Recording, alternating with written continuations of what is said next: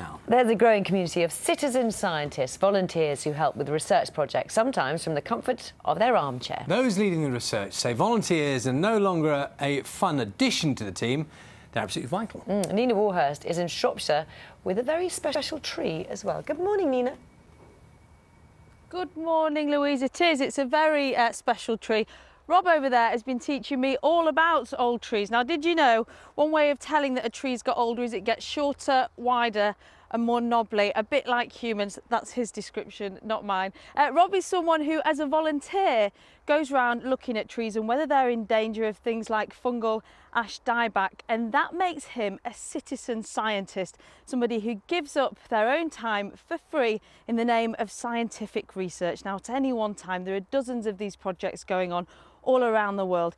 And I've been to Oxford University, where they're looking at penguin colonies. They say they need citizen scientists to get involved so we can learn more than we've ever known before about the way penguins live and why they might be endangered. Is that a penguin or not? I can't. It's interesting. Well, from two novice citizen scientists to a seasoned one here, Rob, you spend so much of your free time looking at ancient trees like this, helping the Woodland Trust, who say they rely heavily on volunteers like you. Why'd you do it? I think, Nina, when you take a look at this fantastic ancient ash tree here and realise that the Woodland Trust have got 110,000 trees recorded on the Ancient Tree Hunt, you can see just how important they are, and the fact that there's so many threats to trees. Tree diseases are just sort of going through the roof, the number that are coming into the UK.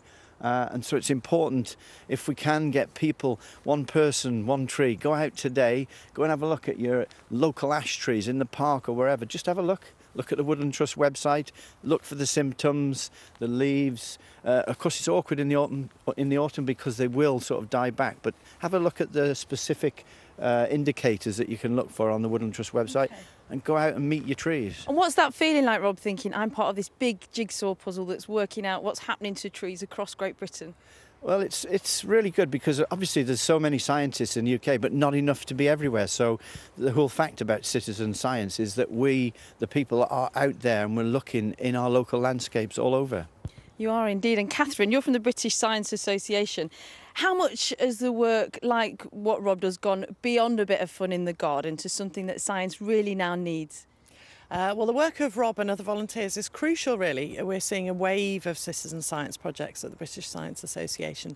And I think what they can offer is the opportunity to get the public involved with generating real, authentic, genuine data sets so the public can get hands-on with science in a way that they haven't always been able to do before, which is really exciting, I think. So finally, if people say this is just silly science, it's playground science, it doesn't really matter, what would you say to them?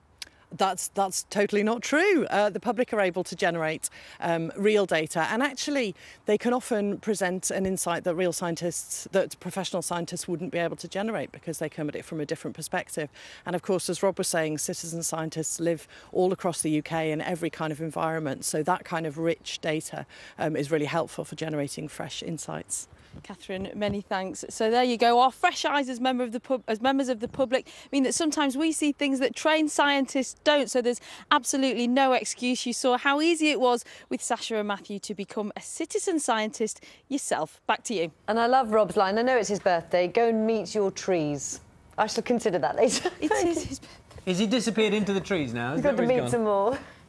He's over here. Oh, happy birthday, Rob. Do you want to wish him a happy birthday? They're wishing you a very happy birthday, Rob. Oh, thank you very much, and I'm going to have a tremendous birthday. Oh dear, and tell them what you said earlier about what your wish for your birthday is, what a lovely present would be.